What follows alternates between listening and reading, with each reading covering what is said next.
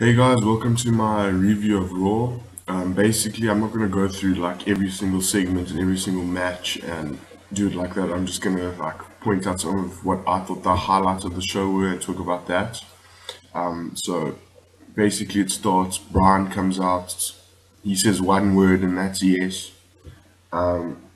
Triple H music hits.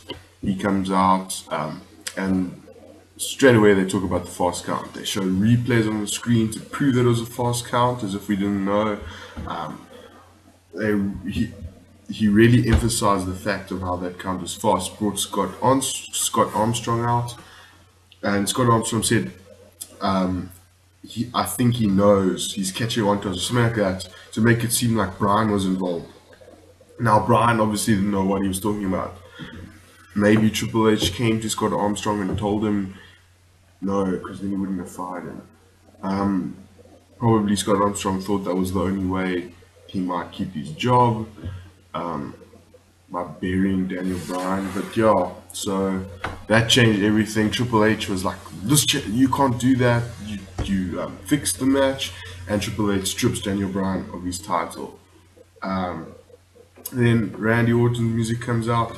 He's upset. Why is he not getting the championship back?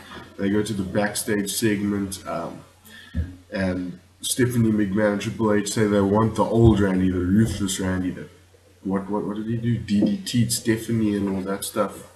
And that was, I thought, really good because from then Randy Orton did do that in the show, and he faced the Miz in the Miz's hometown in front of his parents and just beat him up right in front of his parents. His mom did a great job selling it. His dad just kind of sat there, looked at him. But I thought this was great. I love that Randy Orton, that like deadly heel where he just has no remorse. I think it's great. I'm using the chair to like break the person's neck. And yeah, I just think that's great. Then they had Heyman come out. Not really much to say. He just talked about how he owes Ryback his life, and then he gave Ryback a kiss, and it was at that stage. It was like, okay, moving on. Yeah. Surprisingly, we didn't get to see CM Punk in this show. Like no CM Punk at all. You would thought that he would come out like having one of his rants to the WWE, making fun of the fat people in the front rows, stuff like that. But yeah, we didn't see CM Punk at all. Then we had Ziggler versus Dean Ambrose in a non-title rematch from Night of Champions, and I knew Ziggler was going to win when the match started, and this is the problem with the Shield. When the Shield's together, they want them to be this force that they can't lose. So if the Shield are standing outside, they'll find a way. They don't want Ziggler. They don't want a person to beat one of them if the others are there. Now they obviously needed Ziggler to win that match to keep the feud going. But the problem is now the Shield didn't go out with Ambrose. So the minute you see there's no Shield out with one of the other members, you know the Shield's gonna lose. I mean, you just know it. Like, unless there's titles on the line, you know. If the other members of the Shield are not out there, that person is going to, the other member of the Shield that is wrestling is going to lose.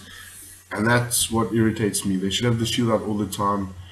And I don't know, just find a way that Ziggler overcomes it or something like that. Like, but to not have them come out and you know before the match even starts who's going to win is not on. Then you had Dusty Rhodes. Sorry if this is in order. I just wrote down what I remembered like from Raw yesterday.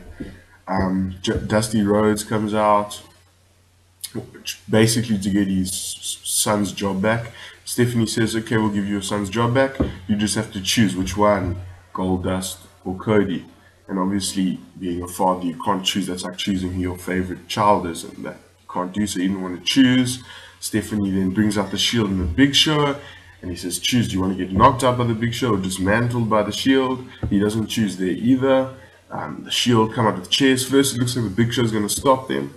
And the Big Show realizes he's going to get hurt one way or the other. But he decides the lesser of the two evils is to knock him out. Bang, he falls, he catches him. They show him going into the ambulance and Big Show goes with him. That was the end of that. I think that when Stephanie McMahon had made him do that, that what started the WWE Rock Room getting fed up and maybe the rebel at the end, but I'll get there later. Then you have the number one contenders match for the tag team titles, and what I really didn't understand, it was a triple threat elimination tag. Now, why were primetime players on it? Why were the Funkasaurus, Brodus Clay, and Sweet Tea in that? And primetime players were nowhere to be seen. They were the number one contenders the night before, and now they're not even in the match. Like, I can understand, okay, maybe you decided you want someone else to face them, which they did. They wanted the Usos, which I'm happy about. I think the Usos, they've been a tag team for so long, they really do deserve, they deserve it through the out, because they came when the tag team division was dead. There was no interest in it, but they were a tag team, and I just think that they do deserve it. They're the best team, but to not have the primetime players in it, like have them in it and have them lose, like something, just don't like keep them out, because it makes no sense. Like, what merit does Brodus Clay and Tensai have instead of them? It makes no sense to me.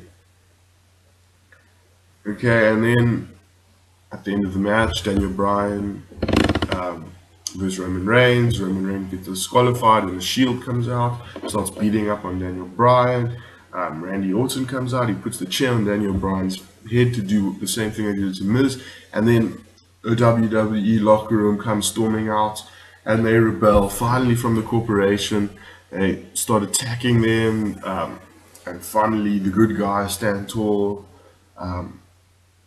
I love this segment, and what it did was, I was watching it and I was thinking, fuck, I cannot wait for Raw next week.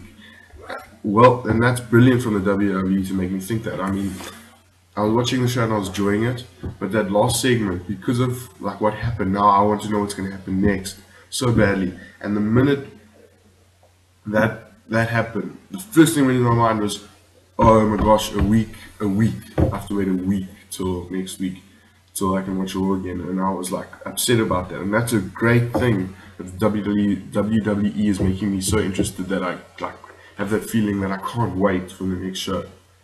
So yeah, guys, that's basically what I thought was noteworthy from Raw, the highlights of it.